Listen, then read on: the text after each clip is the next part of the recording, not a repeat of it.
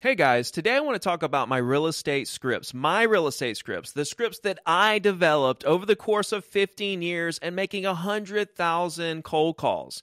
This is my baby. This is something that I developed over time, and it goes really deep. It isn't just words on a piece of paper that you read. I didn't just write this out, oh, this sounds good. This is blood, sweat, and tears developed over time and trial and error and figuring out what works and what doesn't work.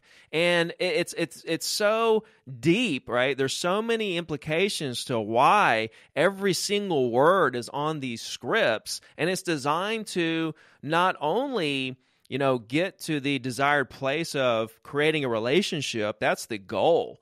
That's the absolute goal for me when I'm talking to prospects. It's not to do a deal. The deal is something that happens as a byproduct.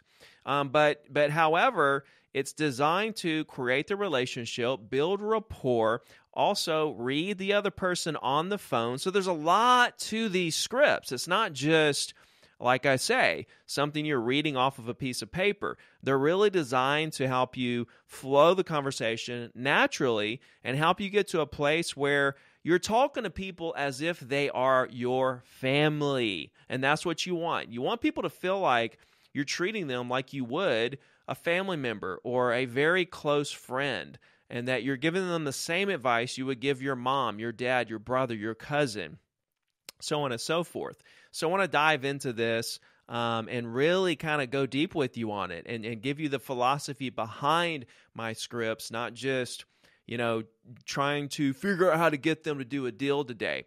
I'm also want to talk about the fact that a lot of coaches and trainers are against a lot of the things that I do within my scripts and even who I'm calling. So I want to address all of this today in this video.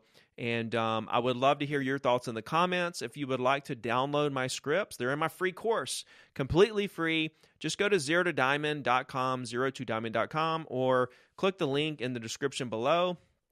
Go to the free course that's called Ricky Scripts. Go right there, download them. You can also watch videos of me calling prospects live right there on the website within those courses. There's tons of videos there, me calling prospects on there and on YouTube and really everywhere. So again, this is coming from trial and error. I didn't get this from anywhere but my own blood, sweat, and tears. And I used this script as well as so many other agents have to make millions of dollars. And I sold 100 properties a year for 8 years in a row as a single agent, as a byproduct of these scripts. I coach many agents that are in the top 10 in their local MLS, several that are number 1 in their MLS and even their state that use these scripts and follow the Zero to Diamond philosophies and principles and strategies. So this is tried and true. This isn't if. This is, how I built my business. Now, I'm not saying go out there and build your business the way I built my business. I'm just saying, hey, here's a gift from me to you. This is how I did it. If you can use some of this in your business, great. If you think it's garbage, then that's great too. It doesn't matter to me. It's free. I'm just sharing with you what worked for me. If you want to go a different direction, listen to a different, guy or coach or a broker or something like that, go for it. Whatever works best for you is what I want you to do. It's all in the discovery of, how you want to build your business. Not everybody builds their business the same way, right? So let's get into it. I'm gonna kind of go through the script and then I'm gonna break it down. And so my primary lead gen was circle prospecting. Some coaches out there tell you, oh, that's a waste of time, circle prospecting, which is basically calling every owner in a subdivision that you want to dominate in. I don't know how in the world talking to property owners in a subdivision that you would like to sell in is a waste of time. Going in there and creating relationships, seeing what you can do to help people, introducing yourself, seeing what they, in fact, want to do now or later if they already have an agent. If you can stay in touch. I don't see how any of that is a waste of time. Well, we want leads that are ready to buy or sell right now. I mean, it's all the same stuff because when you give me that lead that you charged me a lot of money for, I'm still going to have to call them. And some of those are not going to be ready right now. I don't care what you say. And now we're right back to the exact same thing. And with circle prospecting, I can just pick out the exact subdivision and just go ahead and call everybody. It's everybody. It's different. The different lead gens are different, and they, it takes a different, I guess, personality. But I enjoyed circle prospecting because I'm thinking of myself as a volunteer worker doing community outreach to see what I can do to help people in my markets. Not everybody thinks like that. Most people, in fact, think in a way of, I only want to do deals today. Well, I'm trying to figure out if somebody wants to do a deal today.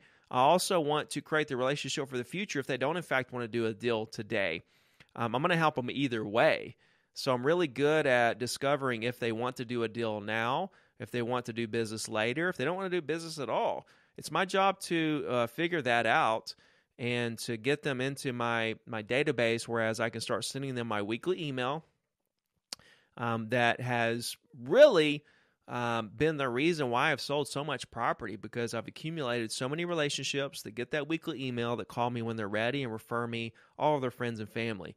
It's very simple, and so you'll find that most of my strategies, all of my strategies are extremely simple, and that's really what you have to do if you really want to scale. If you're doing too many things, it's really hard to be a master of all of them, and you end up, not really being very consistent with all of the different things if you're spread out. Having a couple things that you're really good at that really, can help you scale, that's really key. So calling property owners, whether it be expired, for sale by owners, circle prospecting, even if you have, listen, I'm not Zillow, Facebook, Instagram, YouTube. I'm not telling you where to get your leads from. You know that right now. I'm not telling you this is the way to do it. I'm just saying this is how I did it, and many other agents have done the same thing. So the script goes like this. Ring, ring, ring. Hello? Hey, Mr. Johnson. Hey, Mr. Johnson, Ricky Caruth here, local real estate agent here in Gulf Shores, Alabama. How you doing today? Cool, me too. I'm enjoying the day. Isn't it gorgeous? Great. Well, listen, I don't want to take up too much of your time, but there was a house right around the corner from you that just sold. Didn't know if you knew about that. I was going to call and let you know and see if there's anything in the world that I could do for you. No? Okay, cool. Is there an agent you would work with if you were to do something? I got you. Well, hey, listen, I'm sure you'll do something later on down the road, if not now. I would love the opportunity to work with you when that day comes. Would it be all right if I just stayed in touch with you? Great. What's a good email for you? Is this your cell number? Okay, cool. Listen, again, my name's Ricky Caruth. I'm a local real estate agent at whatever company right here in Gulf Shores. I'll stay in touch with you via email. You let me know if there's anything in the world I can ever do for you. You take care. Tell everybody I said hi, and we'll talk to you soon. Boom. It's really that simple. Now, I'm going to break it down. I'm going to break down because every little piece of this script means something. It's not just a script that you're reading. There's transition points. There's reasons for every question. And there's a lot of respect that goes into this script. And of course, going deeper after, me breaking this down, it takes thousands and thousands of calls to get your tone down, your speed of voice, so on and so forth. There's a lot of people that use my scripts that don't have a lot of success in the beginning because they're still trying to map out, how to talk to people, how to respond, speed of voice, tone, so on and so forth. All that goes so far. So far. That's kind of the other equation to this. But all I can do is give you the basics and tell you need to make thousands of calls to really master this. And then it's up to you to go do it. I can't go make the calls for you, unfortunately. If I could, I would. But nevertheless, let's break it down. So in the beginning, there's 3 questions. These 3 questions are very strategic because they're designed to get a response out of the prospect so that I can read them on the phone. I want to understand what their state of mind is. Now, just the fact that they answer the phone is incredibly positive right then and there. They're not answering the phone hoping for something negative. They're answering the phone hoping that something positive comes out of this and that you bring them some kind of value. A lot of times when people get mad, I would say more than half the time, people that end up, getting mad at you for calling or something like that, it's because you threw them off with your tone. Something you said in the beginning really, turned them away and they threw that block up and then you couldn't really bring them back. However, There are some people that are just going to be mad no matter what. That's okay too. Our job is to go out there and filter through the population to find the people that want to do business with us, which is only going to be 20 to 30% of the people we talk to. The other 70 or 80% either don't like us, which is fine, or they already have an agent they're going to work with, something of that nature. But the 20 to 30% is who we're looking for, and that's who we're going to build our business on. And if we allow the 70 to 80% get to us and, beat us down mentally where we don't even make our calls or do our prospecting or follow up or whatever the case may be, then we're just allowing the 70% of people who aren't even going to do business with us literally cave in our entire career. And now we're right back to working 40 hours a week on somebody else's business. Guys, build your business. You got into this business, and the entire business is predicated on talking to people you don't know to help them buy and sell real estate. It's really that simple. And most of us are scared to do the one thing that this business is 100% predicated on. Regardless if you connect with people and get your leads, on social media or buy the leads or whatever the case may be, every lead generation avenue is just set up to collect data for you then to call them. And if you're not calling them, then somebody's, you have a team member, an ISA, somebody in your group is calling them to initiate business and take the business to the next level, figure out what it is they want to do and why, put a game plan in place to help them do it. It's really this simple, guys. We're overcomplicating the process. Once I understood how simple this business was, I was like, just give me a list of every single property owner in my market and let me just get to work over here, guys. Give me that list and leave me alone. I'm fixing to go to town here. And that's what I did. I went to town. I called every single property owner I could. And before I knew it, I was the number one agent in my market. Just calling owners, creating friendships, figuring out what I could do to help people, doing a weekly email. That's it. That's all I did. I didn't do social media for my business. I didn't, do a lot of this traditional stuff or what in the modern world, traditionally modern strategies that everybody's doing nowadays.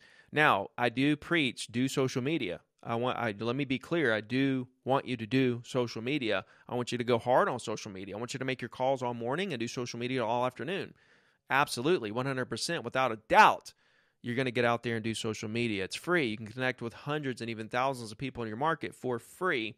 You have to put sweat equity in, and you have to engage with them on the back end, and you have to call them on the back end, and you have to build those relationships. However, it's really easy nowadays with social media to do this.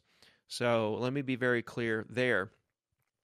But back to the script, there's 3 questions in the beginning. There's a Mr. Johnson, right? It's just Mr. Johnson. It's not, is this Mr. Johnson, or can I speak to Mr. Johnson? Mr. Johnson? Because you assume who's answering is Mr. Johnson. And you want to say it with a question mark type tone. Mr. Johnson? To see what they say. You're waiting for a response. As they respond, you're collecting data right there on how they're feeling, their tone, their speed of voice, all the above. Then the next question is, how are you doing? Okay, you're introducing yourself. Hey, Mr. Johnson, this is Ricky Caruth. I'm a local real estate agent right here in Gulf Shores. How you doing today? And the how are you doing today, there's a lot of coaches and trainers and brokers and gurus out there that tell you not to say that. I think it's absolutely ridiculous. And I think the reason they say that is because when they say it, they're not genuinely interested in how people are doing. They're just trying to do a deal today. Whereas when I say it, it's literally why I'm calling. Like, the entire reason I'm calling is because I want to know how they're doing. That's the objective. That is really the entire punchline. I'm using whatever property I'm calling about as an excuse to get into a conversation to get to know this person. That is it. And I think it's absolutely ridiculous of somebody to say you shouldn't ask somebody how they're doing. That's disrespectful. You don't know them like that. I'm not going to get to know them either unless I know how they're doing today. It's hilarious to me when I hear people say that. But there again, I have different objectives, right? I'm not trying to do a deal. I'm trying to get to know someone. And so it actually makes sense that I want to know how they're doing versus if I'm just doing a deal, maybe I don't care how they're doing. I don't know. Somebody will have to explain to me why people say don't say that. Nevertheless, I believe very strongly in it, and it comes from my chest. It comes from my heart. I genuinely want to know how they're doing. That's why I say that. But moving on, that's just another question. I'm waiting on a response, and I'm listening very hard, and I'm picking up data. Then I'm going to ask another question that starts with a short statement. Well, great. Me too. I'm enjoying the day. Isn't it gorgeous? I'm enjoying the day. Isn't it gorgeous? Right? Statement, question. It could be anything. It could be, I'm enjoying the day. You getting ready for New Year's, right? Me too. I'm enjoying the day. How was your Thanksgiving? How about them, Bengals? Whatever. It could be so many things. There was something in the news that there was some serial killer running around one time. They finally caught him, and I made that my my question. I forget what I said. It was a funny one. If I remember it, I'll let you guys know. But it's a short statement and a question to get another response. This is also doing something else. It's helping people feel more comfortable that you're not going right into we're going to sell my house. You're going to sell your house today, sir. I'm not going right into that. They hear I'm an agent. They think automatically, he's going to try to get me to sell my house. No, I'm not. I'm not trying to sell your house. I'm just trying to see how you're doing today. See if there's something I could do to help you. I'm trying to get to know people in the market here. So trying to connect with people. Nevertheless, those 3 questions give me a lot of data. I know how to continue the conversation and make the conversation flow nicely and naturally from that point. Now, I'm not going to ask them if now's a good time to talk or, if now's a good time or all that other stuff where I'm asking a question of that. I'm just going to make a statement because they answered the phone. Answering the phone told me that now's a good time. I don't have to ask them if now's a good time, but I can respect their time by saying, cool, well, listen, I don't want to take up too much of your time, but that's the transition right there, right? That's the transition. They say how they're enjoying the day, I'm enjoying the weather, blah, blah, blah. And when it comes to that awkward point where we're done with that part of the call, then you continue to make the conversation flow and you're ready to hit that first transition. Great. Well, listen, I don't want to take up too much of your time today, but that's it. That's the transition right there. And it respects their time. It transitions the conversation into the reason you're calling, which is about real estate. And you're able to flow it from there. Now, from there, it could be anything depending on who the lead is. If they're an online lead, social media, for sale by owner, circle prospecting, expired, sphere of influence, referral, whatever you're calling about. Let's say it's circle prospecting. Great. Well, listen, I don't want to take up too much of your time today, but there was a house right around the corner from you that just sold. Didn't know if there's anything in the world that I could do for you today. Right? And so I'm giving them market information. Look at what I've done. I've asked questions. I'm not rushing into a sale. I'm making them feel comfortable with me. I'm respecting their time. I'm transitioning to value. A house right around the corner sold from you. And now I'm asking them simply if there's something I could do to help them. Not if they would buy or sell a house today. And so it just kind of continues here. And that could go one of 2 ways. They could say, yeah, we're looking to do something, or no, we're not looking to do anything. Either way it goes, we're ready. If they say they're looking to do something, we're going to continue to do discovery there. Oh, well, are you working with an agent on that? What are you looking to do? Why are you looking to do it? You go down that path, and I'll do another video on that path as far as if somebody says, I'm ready to do something. But if they say they're not ready to do something, okay, great. Well, listen, let me ask you this. Is there an agent you would work with if you were to do something? That's the transition. Right? That's your second transition. Now look, if they say yes, they're looking to do something, or no, either way, I'm asking them if they're working with an agent because I need to know right up front, are you working with somebody? That way I kind of know where I stand in this equation. They may have somebody that's really close to them they're going to work with. It kind of knocks me out of the ball game. That doesn't mean I'm going to quit talking to them. Right? If they say they have an agent, I'm still, and they're not looking to do anything, but they have an agent if they were, I'm still going to ask if it's okay to stay in touch and get their email. I'm not going to give up on that. People switch agents all the time. At the same time, I'm not trying to steal that client either. I just wanted the opportunity to stay in touch, send them information. If they get value out of my information I send every week and they use their agent, I'm fine with that. Right? If years later and something happens and they need me, I'm here to help. Whatever happens, right? It's cool with me. But when they say no, hit my transition, great. Well, let me ask you this. Is there an agent you would work with if you were to do something? Whether they say yes or no. Let's say they say yes. Great. Who is it? I may know them. They tell you who it is. You tell them it's a great agent. They're in good hands. And look, you'd still love the opportunity to stay in touch with them. Would that be okay? And so you ask if it's okay to stay in touch before you ask for the email address. Very important. right? Is it okay if I stay in touch with you? Great. What's a good email? Is this your cell number? Everything I said earlier, right? If they say no, they don't have an agent. Okay, cool. Well, listen, I'm sure you'll do something in the future, right? You'll buy or sell a house at some point in the next 5, 10, 15 years. I don't know. But I would love the opportunity to work with you when that day comes. Would it be okay if I just stayed in touch? Cool, great. What's a good email, cell phone number? Again, my name is Ricky Carruth. I'm a local real estate agent right here in Gulf Shores. I'll stay in touch with you via email. If there's anything I can do for you whatsoever, please reach out. I'm happy to help. And so, I mean, it just flows all the way. And it's designed really, guys, this is a script I just went through, but it's designed to kind of veer off of this script as you get to certain places where you start, like if they say they want to do something, well, that just veers it all the way down into discovery mode. You may veer into a conversation about the weather. You know how many conversations I had that were ended up being like 5-10 minutes worth of weather talk before I even got to the point of what we're talking about, or even talked about the weather and veered into another subject before I even got to, that we talked about for a while before I even got to the part about why I'm calling. This is all relationship development. And as far as asking for the email, this is like after I've determined that we've got good rapport, I've determined if they do or don't want to do anything. They're not looking to do anything now, maybe in the future, and they want to stay in touch with me. Of course, I'm going to get the email. I've heard coaches say that's a bad strategy to get the email address. And the reason they say that is because they feel like people are just focused on getting the email. But I feel like what they're coaching is getting people to just focus on the appointment, or deal. And so you're going to have that problem no matter what with agents just kind of zeroing in on trying to get that whatever the goal was at the end of the call. But that's not really my goal at all. My goal is to try to create rapport, to try to show them through my communication that I care about them. That's my goal. The email is just something at the end I can use to continue that great first impression with them through my incredible weekly emails. So that's kind of where I stand on it, guys.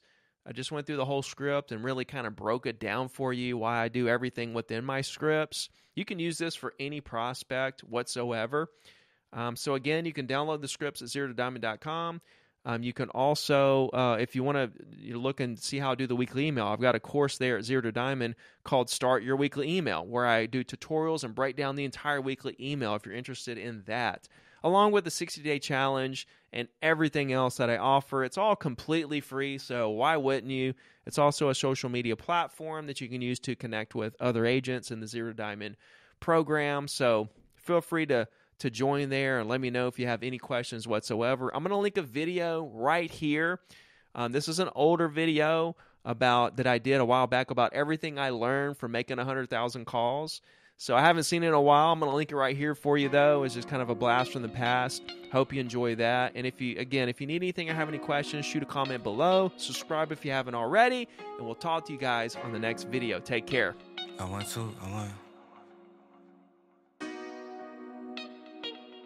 Look, I-35 with the top down, quick to tell a hater they should get like me.